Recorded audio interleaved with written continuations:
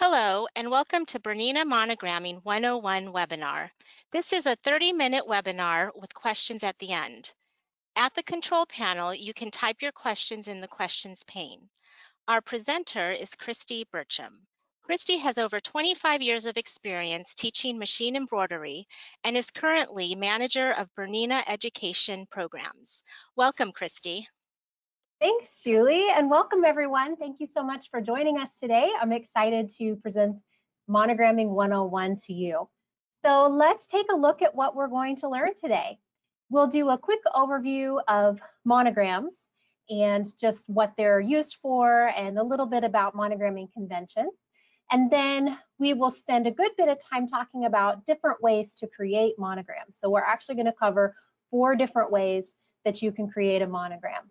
And then we are going to wrap up with how to stitch on a towel. Towels are one of the most commonly monogrammed items, so we want to be sure you're set up for success and ready to stitch them. So before we get started, I'm curious what kind of monograms you like to do. So Julie, if you will launch our poll, let's see which type of monogram are you most interested in? Okay, go ahead and take a second and choose your favorite.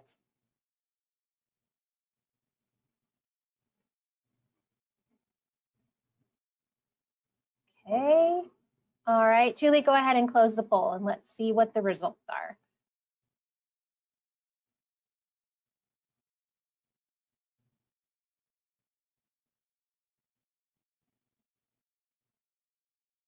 Oh, looks like a lot of you like 3-letter monograms and even more of you like all of the types of monograms. So that's great, awesome. Well, Julie, go ahead and close those poll results and we will look at how to create those different types of monograms.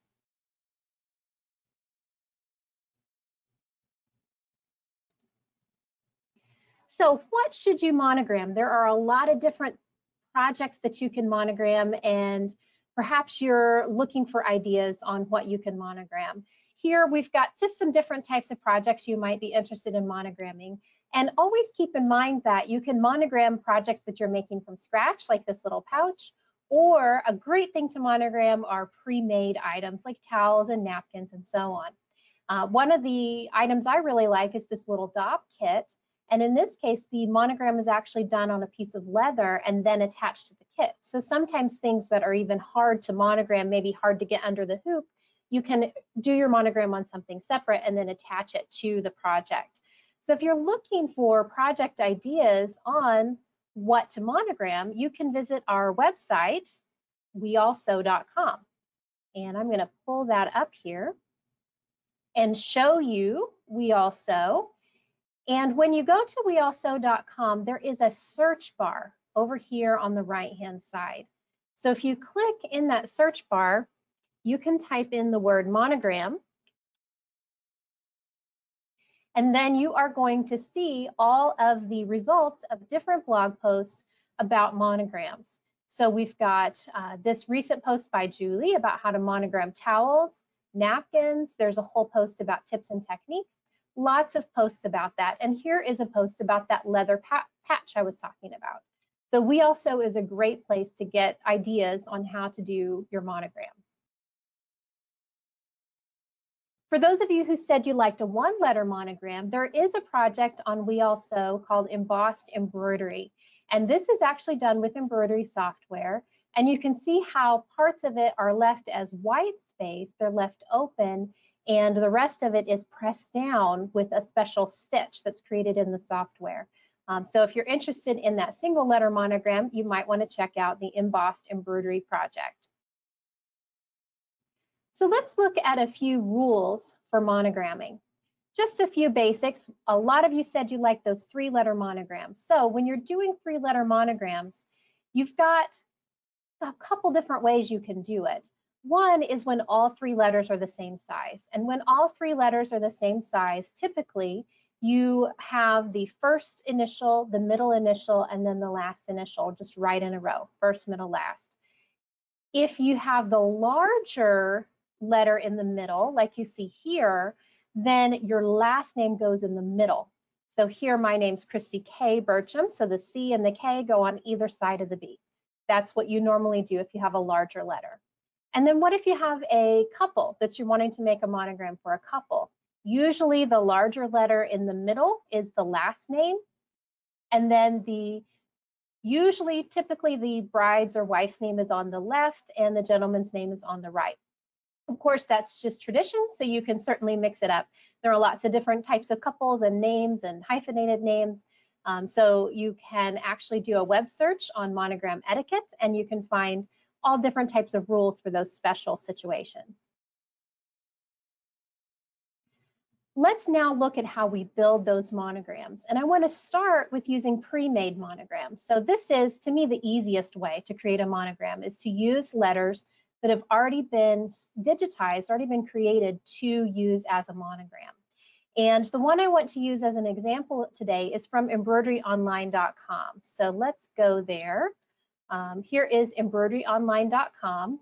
And the collection we're looking at, the number is 12719. And so I'll search for that and you'll see it here. It's called Essential Monograms. And what I like about this monogram set is I like that really traditional monogram with the big letter in the middle and the smaller letters on either side, and they're kind of intertwined with each other. And that's how these are designed to be stitched. You can see how they've got the swirls that come out to the sides of the larger letters. And then when you look at the smaller letters, they're a little simpler so they can sit in those swirls. So this is one collection. This is one that you can find on embroideryonline.com or from your local dealer. You can also search on Embroidery Online for monograms, and then you can find all types of monograms. Now, what I like to do when I do a search is to then filter that search to collections. And that way I'm seeing just the groups of different types of monograms, and there are so many different ones available. So once I've purchased those designs, how do I actually use them? Because I've got to combine them together to be able to stitch them out. Well, you could actually do that right on your machine. So I've got my machine here, and I'm going to be using the 880, but the steps I'm showing you here could be done on other Bernina embroidery machines as well. So here I've pulled up the 880, and I'm going to switch over to embroidery.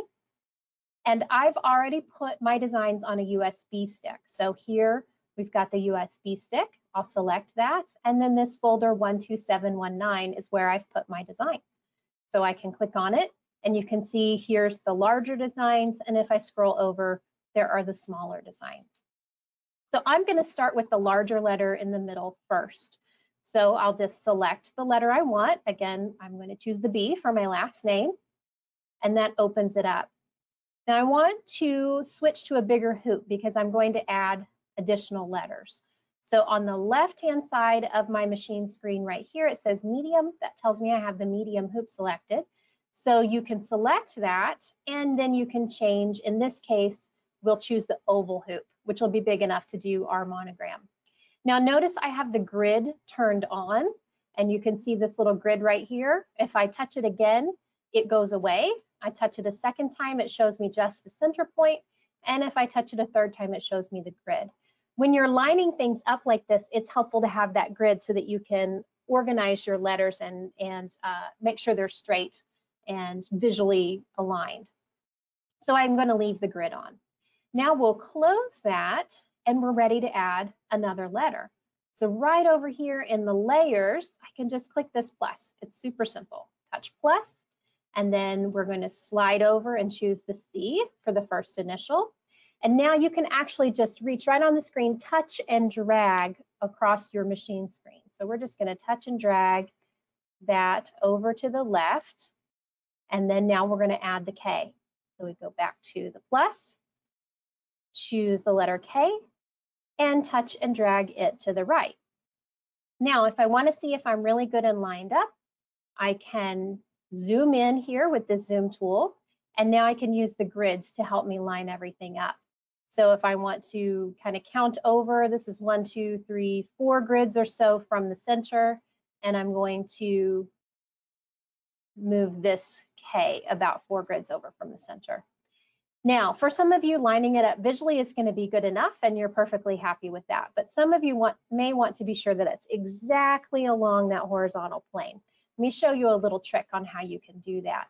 If you go to your information screen here, you're going to see that there's a yellow box around the move icon. And this tells me that it's not exactly in the center. It's been moved off the center. So if I touch it, I'll actually see exactly how much it's been moved from the center. So here, this tells me how far it's been moved along the X position, which is 297. And here, it tells me how far it's been moved along the Y position, which is negative 15. Well, I want it at a Y position of 0 so that it's perfectly straight across.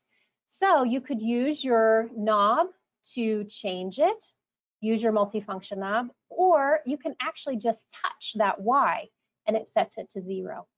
So anytime you touch that motif that has the yellow box around it, it's going to set it back to default.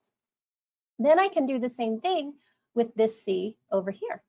We can select the C, and then we can touch the Y position, and then we now know that these are lined up. Now, what about my B? When I touch the B, you'll see that it is in the exact center. Its X position and its Y position are both at 0. So now we know for sure these are lined up exactly right. Okay, now we've got these lined up, we want to add a border to this. But before we add the border, we want to group these together so that if I move one, for example, if I move this B, I'm only moving the B. But I now want these to work as a unit. So let me touch that back to the center, and let's group these together so they work as a unit. Now, the grouping function you're going to find on Bernina machines that have full embroidery capabilities. So that's going to be your B500, your B590, your B700, B790, and B880. All of those are going to have this grouping function I'm about to show you.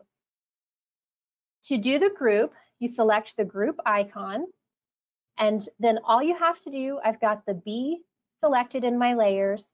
When I touch the group, it takes whatever was on top and groups it together. So whatever was on top, it now is grouped together. The C and the B are grouped. So again, the K is now on top of the C and B. So if I click group again or touch group again, then it's going to group all three together. So now we have all three of these grouped together and we can add the border.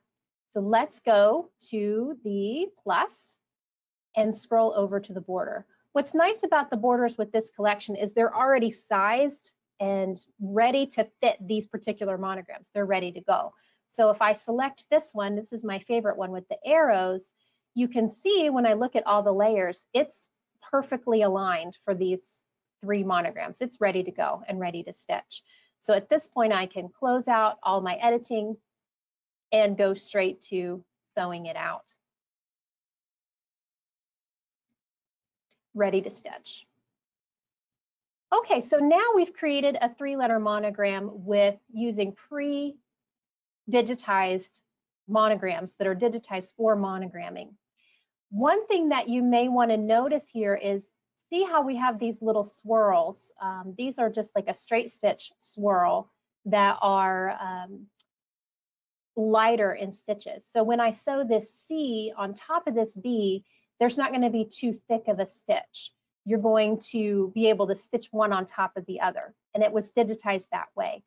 When you start combining letters together, you do need to be conscious of, are you stacking 2 layers together that are too thick?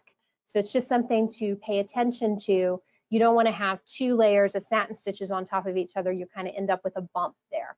So just something to watch out for. Let's create a new design, but this time we're going to use the built-in lettering. So here we're going to select a new motif, and this time we're using the built-in lettering to the machine. So instead of selecting my USB stick here, I'm going to select the machine. And once I have the machine selected, I'm going to now choose the built-in lettering.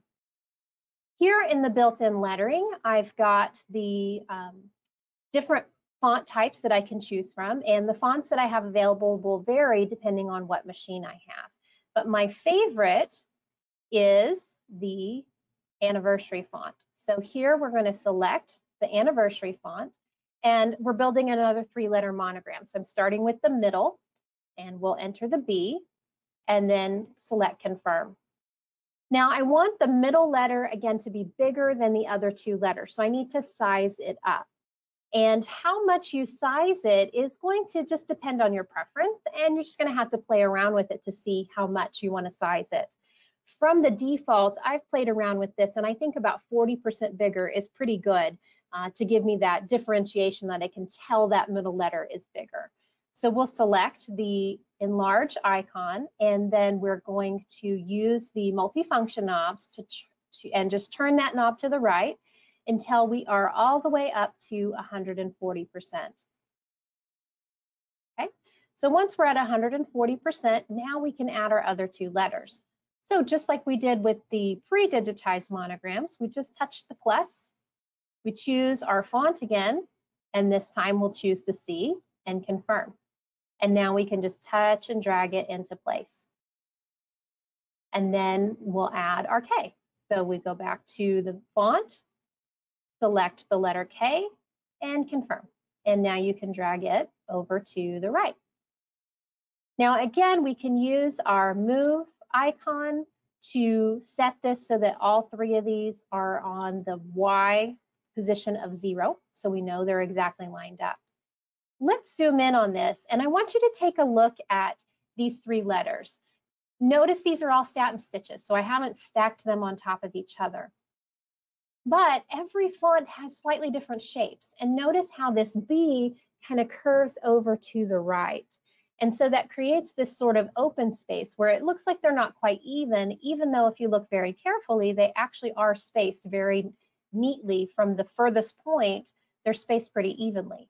But because that B is kind of curving over to the right a little bit, it creates this open space. So maybe you're not bothered by that, but if you're somebody like me, you think, I really like those letters to nestle a little closer together. What you can do is just be creative about how those letters fit together. They don't always have to go in a straight line. So you could actually take and drag this C so that it nestles right up into that open space, and then drag this K so it is down to the right. So this time now our letters are going a little bit at an angle, but this way they nestle together a little bit better. So don't be afraid to play around with the positioning of your letters so that you like the way they look arranged together. So once we're happy with this, we are ready to stitch it out. So now we have looked at how to create monograms with your machine lettering. And here you can see the 3 different monograms. This is one stitched out with that anniversary font. But now let's look at how we can create monograms with our software. So with our software, we can actually create monograms very easily. And I'm going to show you how to do that in 2 different software programs. First in the BERNINA software 8.2, and then in the Toolbox software. One of the things I really like about doing monograms with software is you can use true type fonts with the BERNINA Embroidery Software 8.2. So you can actually choose fonts that are designed for typography. So they were used that you could install for using in your word processing programs and so on. You can use them in your embroidery software and convert them to stitches. And there are lots of free true type fonts available out there, or some that are for pay, but lots and lots and lots of types to choose from. This particular one that you see on these shoes is a monogram called Free Monogram, and you can find it at dafont.com. So let me actually show you in the BERNINA embroidery software how easy it is to create your own monograms. So I've opened up just an empty blank embroidery design in the embroidery software. So I've got nothing there. And I'm going to start with the digitize tool. Under the digitize tool, I can choose monogramming, and then a special monogramming docker opens over to the right. And it has 4 tabs. So in these 4 tabs, we have designs, we have letters, we have ornaments, and we have borders. And we just go from left to right. So I'm going to choose this style of monogram, and you can see once I choose it, it pops right on the screen. Next, I choose my letters. So here we have letters, and these letters are going to be in the order they appear. So when it says ABC, the B is the larger middle one.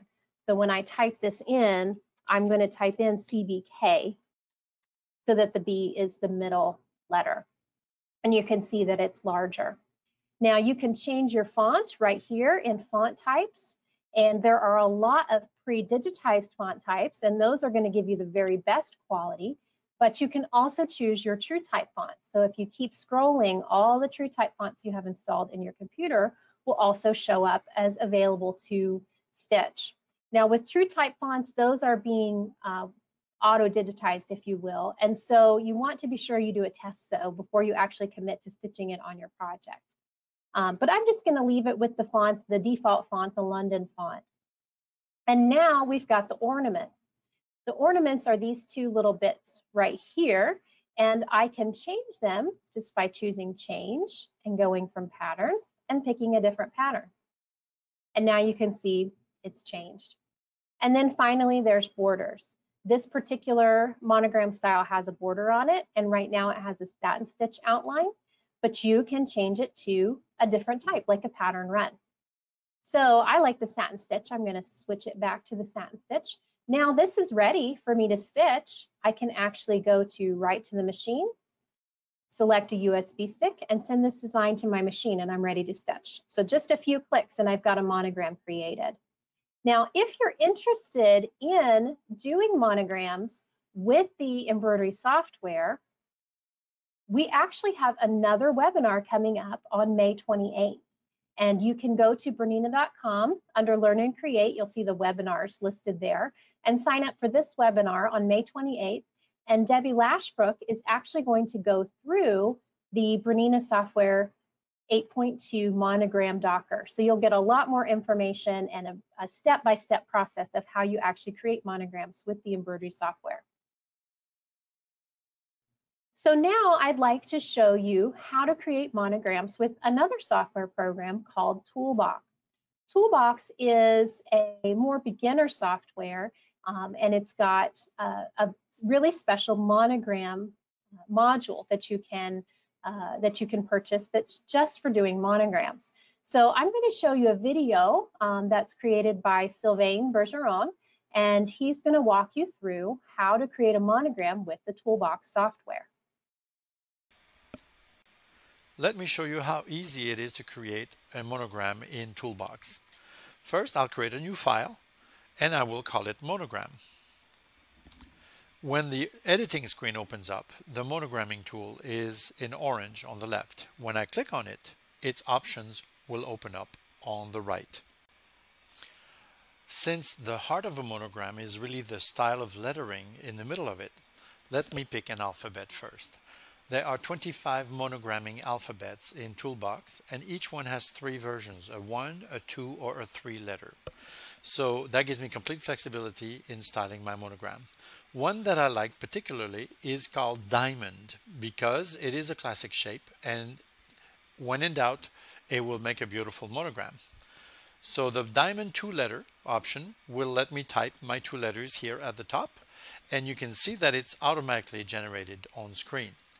If I decide to make it larger, let's say I want a 2-inch tall monogram, I can just type the size and press enter. That will automatically be reflected again on screen. So there are never surprises. I know exactly what the end result will be. The last thing left to do really is add a decoration if desired. I could send this to my machine now and stitch it out without a decoration, or I can enhance it by adding a decoration of my choice. And that is now ready to send to a machine. All I have to do is click on the export button, put it on the USB stick, and go to the machine and stitch it out. Now, wasn't that easy?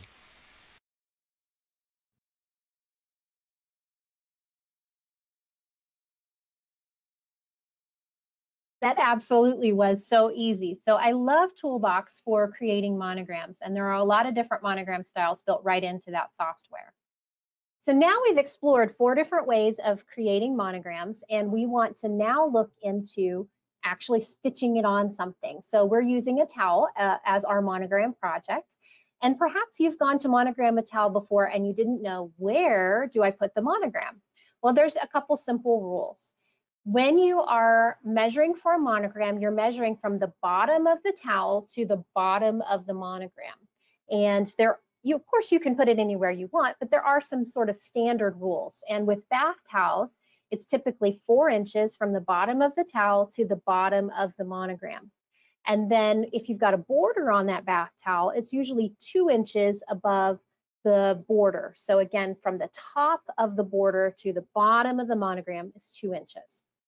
Then with hand towels, you're typically 2 inches from the bottom border of the hand towel or 1 inch above the border. One little tip is to always remember to place the monogram on the opposite side of the label so that when you hang the towel up on the wall or on your rack, the label side is at the back. So let's take a look at how to really successfully monogram and stitch on a towel, because there are some special techniques to make sure you have a successful stitch out when you're stitching on a towel.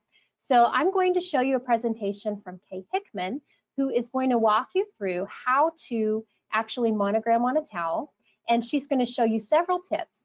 One of the tips she's talking about is called pinpoint placement. And pinpoint placement is a function that allows you to line up your design without having to mark it and use a grid to position it to start with. That pinpoint placement function is one that's found on embroidery machines with the full embroidery capability. So the same ones we mentioned earlier that can do the grouping can also do this pinpoint placement function. So let's take a look at that presentation. This video is intended to give you tips and techniques for embroidering on towels. Mark the placement for your design. I've marked a center line in the center of the towel and drawn a horizontal line about 2 inches up from the top of the band. It is best to hoop the towel and the stabilizer together as one unit, but I'm embroidering on a very thick Turkish towel today, so I need to employ what is called the hoopless method, where you hoop the stabilizer by itself and then affix the towel to the top of the stabilizer. I have chosen OESD Stable Stick Tearaway Stabilizer. I have scored and removed the paper from the top of the hoop. Test the towel in an inconspicuous place to make sure that the adhesive surface does not pull the loops of the towel. We're going to position the hoop so that the bulk of the fabric falls over the brackets of the hoop. Slide the hoop underneath the towel in the area to embroider, and then smooth it into position with your hands, pressing firmly against the stabilizer. There is no need to take great care in positioning the towel in the center of the hoop if you have pinpoint placement. The hoop is attached to the machine with the bulk of the towel to the left. Since this towel is so thick, the foot will tend to ride very close to the surface. We can fix that in the setup menu. Select the settings icon, embroidery settings, and then fabric thickness. The default is at 4 millimeters. This can be adjusted to either 7.5 or 10. I will select 10 millimeters and then I'll close the screen. This will allow the presser foot to glide along the top of the towel much easier. We will need to use pinpoint placement in order to make sure that our wording is straight along the line that we marked. Select information, pinpoint placement, and then select the grid. I want the bottom of the design to be right along the line that I marked on the towel.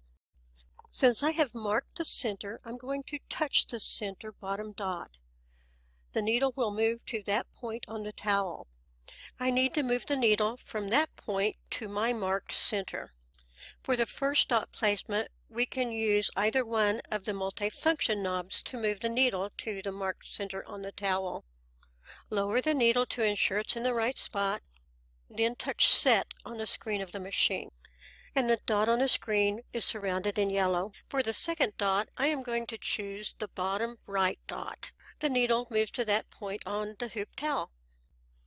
I will need to move to the line drawn on the fabric using only one multifunction knob. Since I will be moving left and right, I will use the upper multifunction knob to align the needle with the drawn line. Touch Set when the needle is directly over the drawn line. Place a piece of OESD Stitch 2.0 over the top of the towel. This will control the nap and make the design stitch much prettier. Stitch a design basting box around the perimeter of the design. This will help to control the water-soluble stabilizer. Use your foot control instead of the Start-Stop button. When you lift your foot from the control, the machine stops immediately. This will give you more time to adjust the water-soluble topping as you stitch around the perimeter of the design. Start the machine again and continue to stitch out the design on the towel. Clip any jump stitches on the top of the towel before removing the water-soluble stabilizer. Support the stitches with your fingers as you tear the stabilizer away. Remove the excess stabilizer from the back of the towel. Enjoy your newly embroidered towels.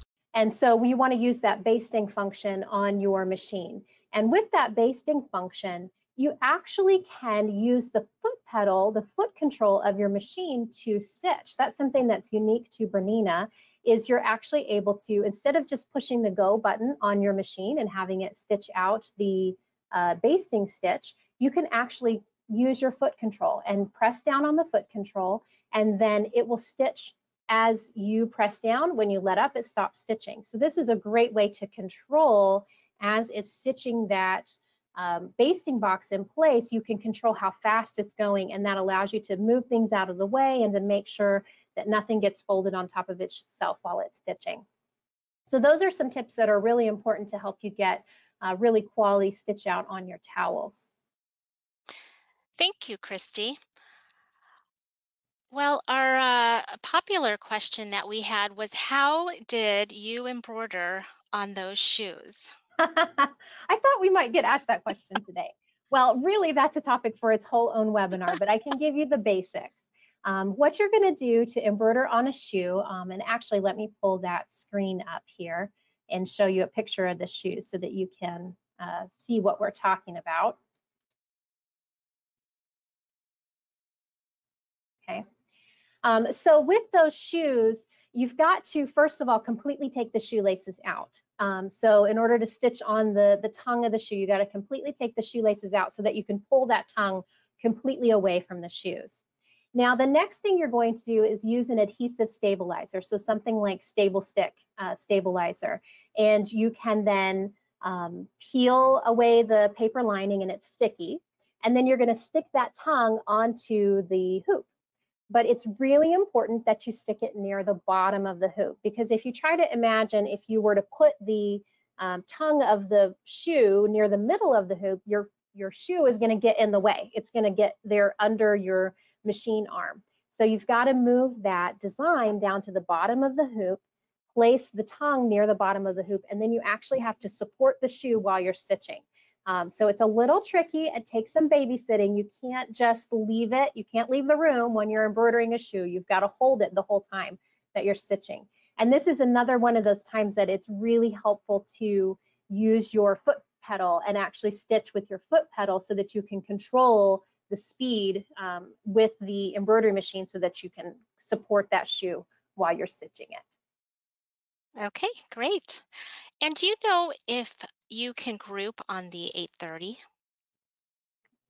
Grouping is not available on the Bernina 830. So it actually was added with the Plus machine. So the 880, the original 880 did not have the grouping function, but the 880 Plus does, or if you were able to get the upgrade to the 880, it does have that grouping function. Perfect.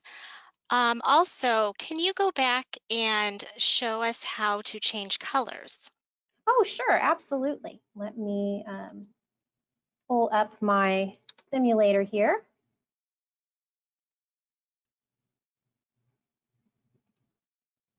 And I will build a quick little monogram.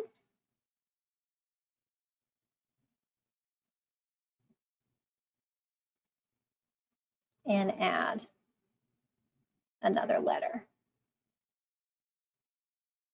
Okay, and I'll zoom in on this so that we can see. So we can actually change the color of our lettering right in the machine. Here I've got these are individually selected, and if I go to this little color palette right here, we can touch it, and you can see the different designs. These are both at a default black. So to change them, there's a little change icon. We touch the change and then we pick the color we want. We can scroll through until we get to the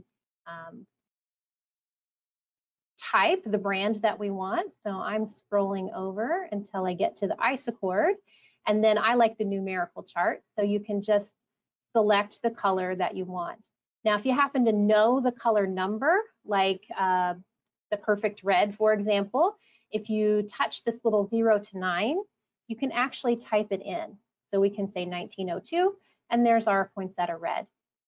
And then I can change the other color with this here on the left-hand side, we just toggle to the next color. And then we can put in, let's say, a nice Christmas green, so like 5422, and select it.